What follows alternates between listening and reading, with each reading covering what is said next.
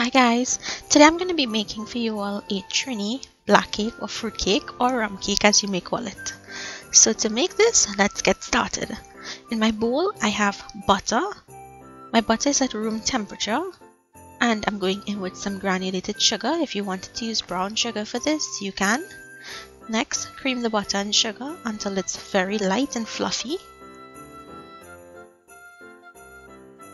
Next, I'm going to go in with some eggless mayo. Now, if you're vegan, I suggest using the egg replacer. And you're going to mix that in. Next, I'm going in with some cherry essence. If you can't find cherry, just use all vanilla. And also some vanilla essence. Or extract. Next, go in with your browning, and I'm using my homemade browning for this, and you can make this as dark as you want, so the amount of browning you put into the cake will give you a different color. So if you wanted a light brown cake, put less browning. If you want it really dark like I do, put more browning. Scrape down the edges of your bowl to make sure everything is well incorporated. And then next, go in with your blended fruits.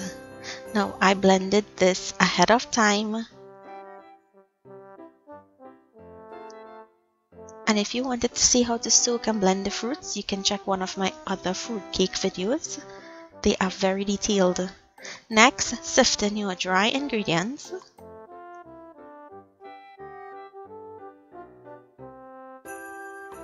Fold those ingredients. Take your time. Once it's properly folded in, you're going to empty this into your buttered and greased or floured cake pan. This goes into your oven at 325 degrees Fahrenheit until when you put a skewer through it, it comes out clean. Next, let's make the liquid to soak the rum cake.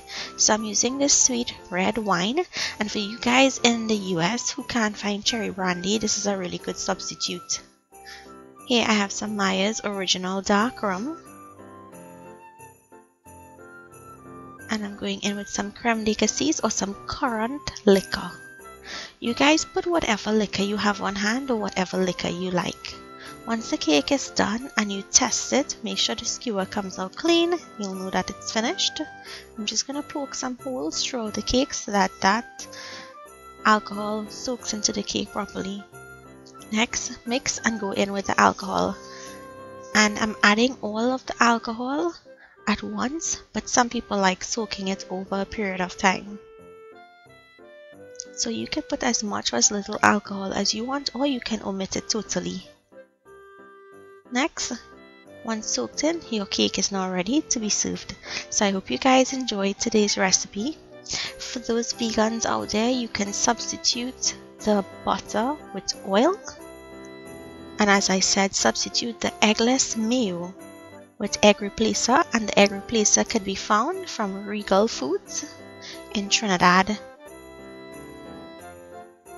You see how moist that cake is? Now I like a really dark cake. So as I said, you can make this the color you want by controlling the amount of browning you put in there. So I hope you all enjoyed today's recipe. If you make it, let me know down below what you think.